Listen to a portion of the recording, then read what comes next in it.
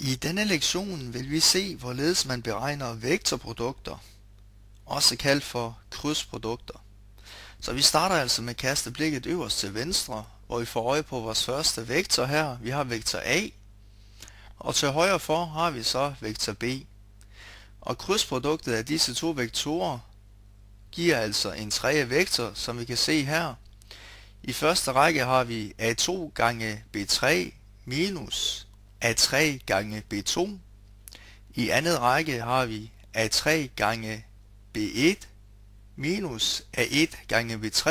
Og i tredje række har vi A1 gange med B2 minus A2 gange med B1.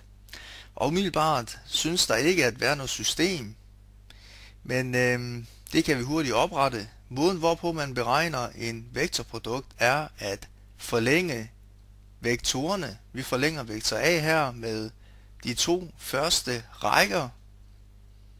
Det vil sige, at vi har nu A1 og A2 i de to sidste rækker, som vi har forlænget med. Og vektor B forlænger vi altså også med to rækker. I række 4 skriver vi B1, og i række 5 skriver vi B2. Og nu er vi altså i stand til at beregne krydsproduktet af disse to vektorer. Tricket består i at sige A2 gange med B3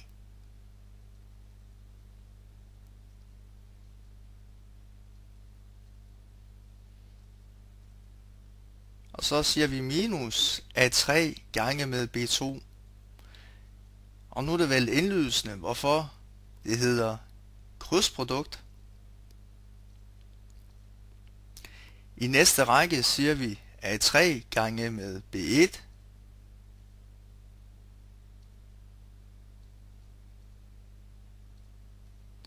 og minus A1 gange med B3.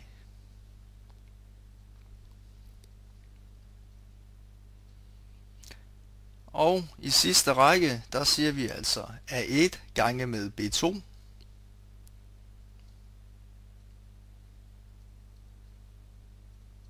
og vi siger A2 gange med B1, og det trækker vi altså fra.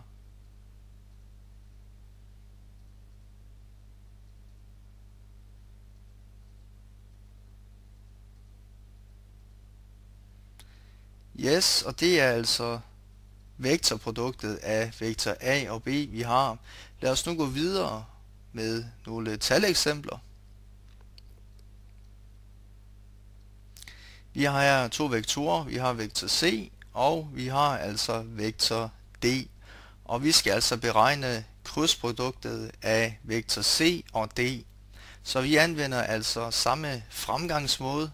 Vi forlænger vektor C med to rækker, hvor i række 4 vi skriver 1 og række 5 2. Og vi forlænger også vektor D med to rækker. I række 4 der skriver vi 4, og i række 5 der har vi altså 5. Så nu kan vi altså nemt beregne krydsproduktet af disse to vektorer. Vi siger altså nu 2 gange 6, det er 12. Så siger vi minus 3 gange 5, det er 15. Og i andet række siger vi 3 gange 4, det er 12.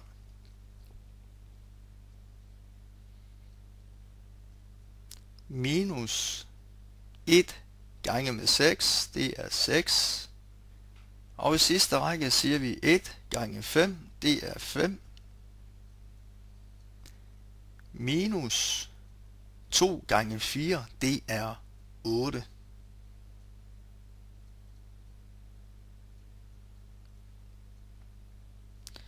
Og resultatet bliver så en vektor med minus 3 i første række, 6 i andet række, og minus 3 igen i tredje række. Og det er altså krydsproduktet af vektor C og D, vi har beregnet her. Lad os gå videre. Vi har i det næste vektor E, og vi har vektor F. Og vi skal altså beregne krydsproduktet af disse to vektorer. Så vi starter altså igen med at forlænge vektor E med 2 rækker. Og i række 4 skriver vi 2.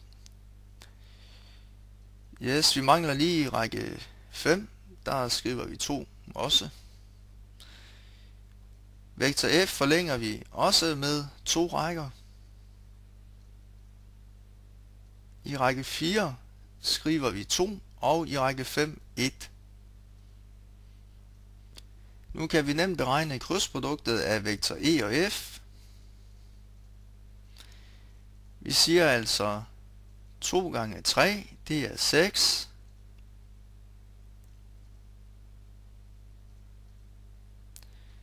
Minus 4 gange 1.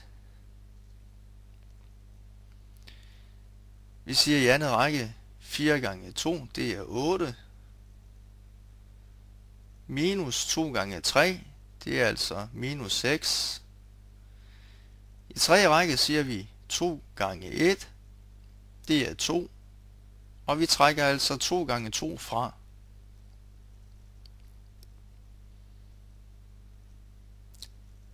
Yes. Så vektorproduktet, det bliver en vektor med 2 i første række, 2 i andet række og minus 2 i tredje række.